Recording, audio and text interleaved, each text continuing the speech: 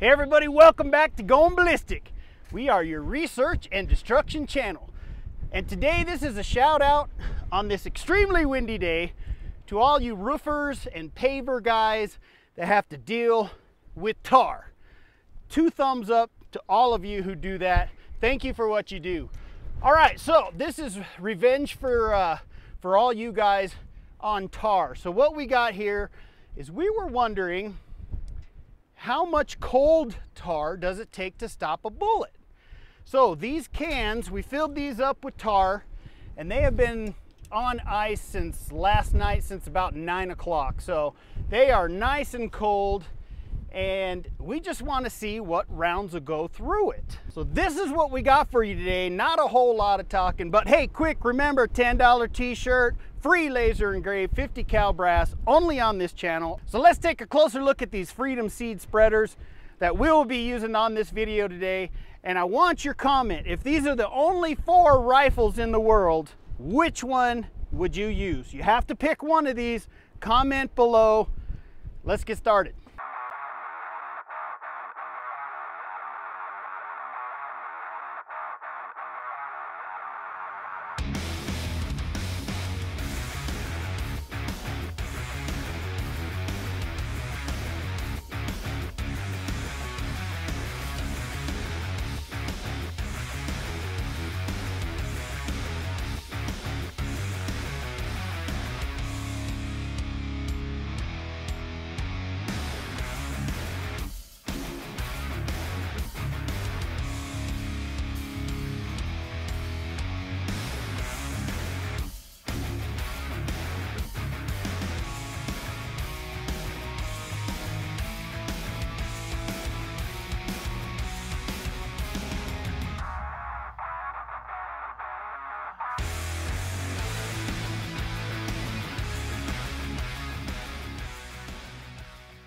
Hey everybody, it's so good to be back on this channel shooting some stuff.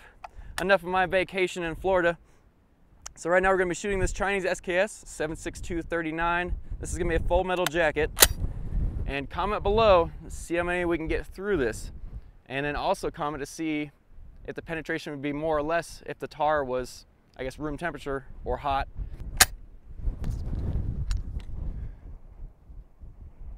Oh geez, the wind is blowing me so bad.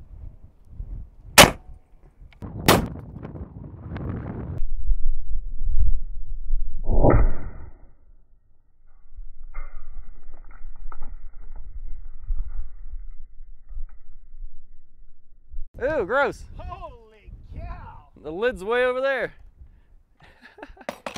Clear. Okay, so it's slowly oozing out the first one. He hit under the 50 BMG. And I didn't expect this for the second one, and I was hoping to have a better cleanup than this, like we could recycle some of this, but we might not be able to. Well, anyways, it went through the second, destroyed it, and into the third, and that's it. All right, that was 8 cans. It went into the third. Well, I don't want this all over me. So we're gonna have to move one back and move on. Here we go. All right, so now it's time for 7.62 54R out of this Romanian PSL. I'm sure you've seen in the previous videos, or as Chris calls it, the pumpkin spice latte. All right, mag's in there. And make sure you comment, see how many we can go through. I think it's gonna be relatively similar, but you know, who knows? This is also another full metal jacket.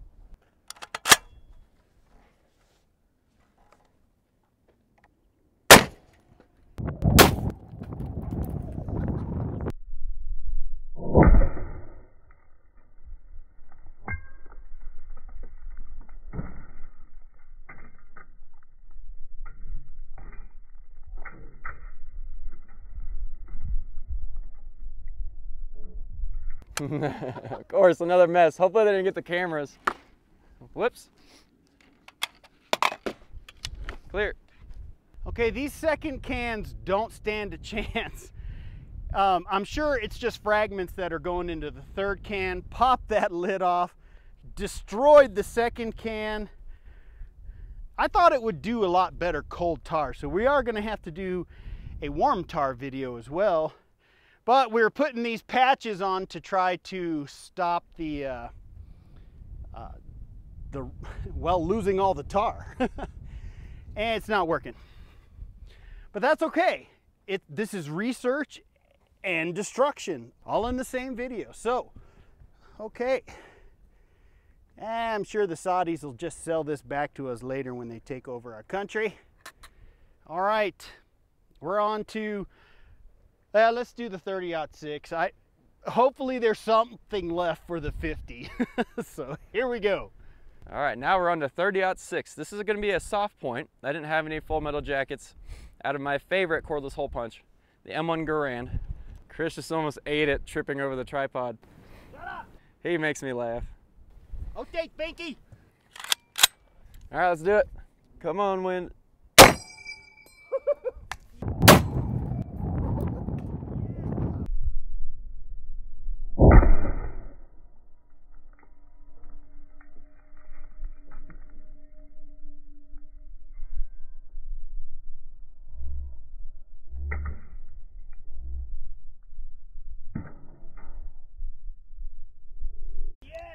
I love that sound. Let's go check it out. All right, that was cool. That soft point did more damage to the front can. Good shot right here.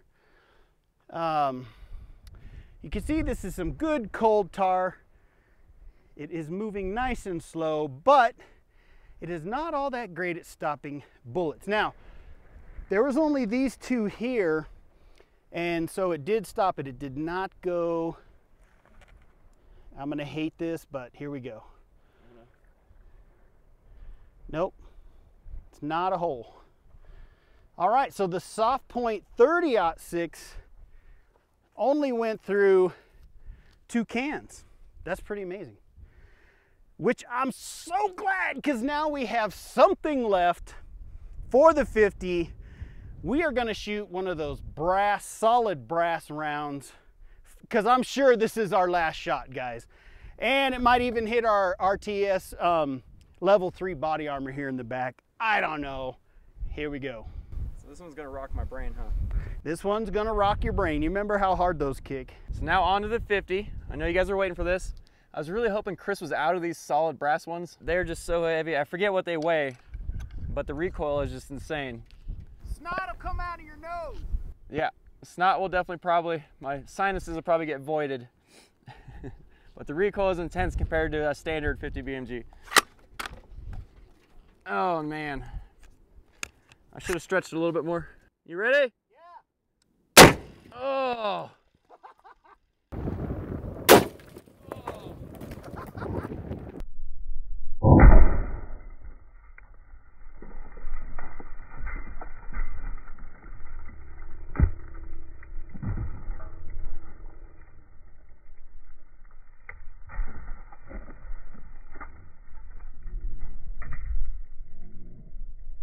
Oh my God. That was a mess. I'm pretty sure it's on the camera. Cameras. Clear. Oozing real slow here. Oh, we're gonna have a lot of cleanup on this one, and yes, people, we will clean this up. We leave our casings and brass, or that's the same thing, our casings and other stuff around here, but this stuff we will pick up, so don't freak out. Check this out. See, nice cold tar. It is moving really slow. You know, that thing might still be in one of those because it didn't come out this one. If this was the second to the last, this is the last one, and it's still holding up. Still got some in it. But it did hit it with some force, blew our sandbags down. You know, we'll get this out of here. And because we don't like to disappoint, forget it. Because we don't like to disappoint, we're gonna hit this last can. Oh my God. Maybe it went through the table, Justin. There's a huge hole there I did not notice. That's insane. All right, well, since we're gonna be out here shoveling up dirt for a long time, we're gonna shoot the last one because we love you guys. So here we go. All right. All right, so we couldn't just let that one can survive. You know, what are we gonna do with it? So we're gonna shoot it. So we got an extra spotter tracer laying around. Let's see if it's solid enough to set this thing off, or if it's gonna be the sandbags, or if it just keeps going through. You good? Clear.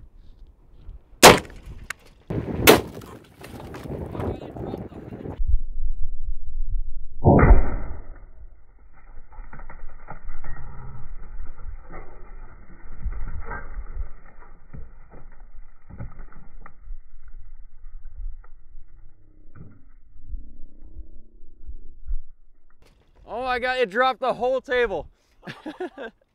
That is hilarious. Table's on the ground. Clear. What a mess. Cool. Yeah, we definitely need a table sponsor, Justin. This was our last good table, and we were using this tar preservative on it, hoping it would stay for a while, but it's not. It's gone. Oh. This was a research and disgusting project. So tell me, guys, comment below, how do you get tar out of your clothes? These are my favorite pants, and now they got squigglies on it. Anyways, we want to thank, again, all of you guys that have to work with this messy stuff, roofers, pavers, anybody else. Thank you guys for what you do. Don't forget to check out our Instagram page. Thank you to our patrons, and we'll be back. We're out of here. Go get the shovel, Justin.